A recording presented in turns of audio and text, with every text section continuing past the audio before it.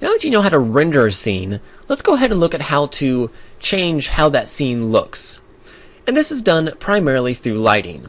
I've referenced the lamp object multiple times, which can be found here. Now currently, if we view it from top view, you can see that the lamp is on the top right side of our object here. We can see this more clearly if we switch to camera view by hitting 0 on our number pad.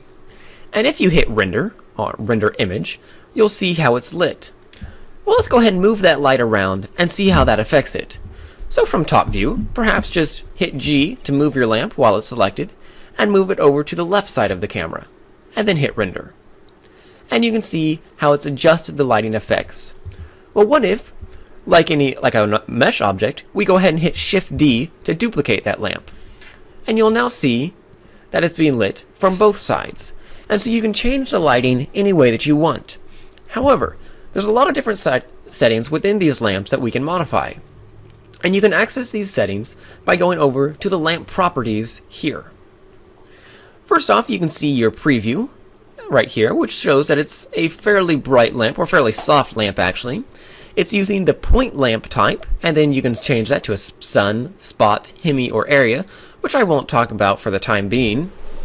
But you can also change the lamp color, so perhaps this is going to be a blue lamp. We can tell it to be a negative, such that it takes away light. We can tell it to affect only this one layer within the 3D view, which I've not covered, but you can find through here. Allows you to work with layers, much like Photoshop. You can tell it whether to affect the specular or the shininess value of your model, or the diffuse to affect the coloring or the lighting. And there's a fair few other settings, but the primary one that you'll look at are the color and the energy. Let's perhaps turn this energy down, and we've changed it to a blue color, which then, if we go over and hit render, we can see how that's affecting it. So it's mostly being affected on this side, and you can see it's bleeding over a little bit there. Perhaps if we move this over a little more to the top, and then hit render, we can see that it's having a bit more effect there.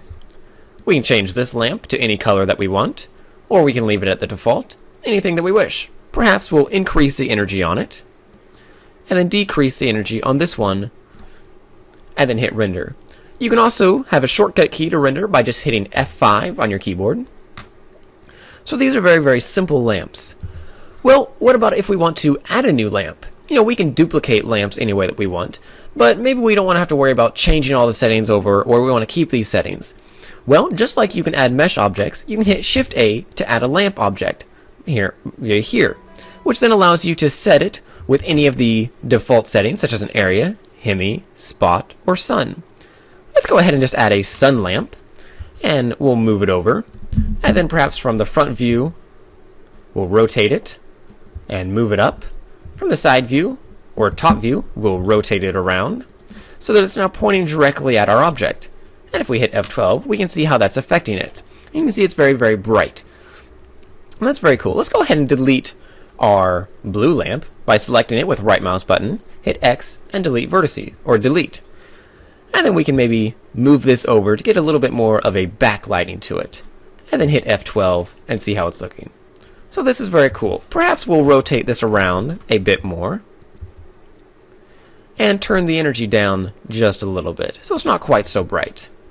So you can see how playing with the lighting allows you to modify the way that the scene looks, just like adjusting the lighting in a room affects the way that the room looks.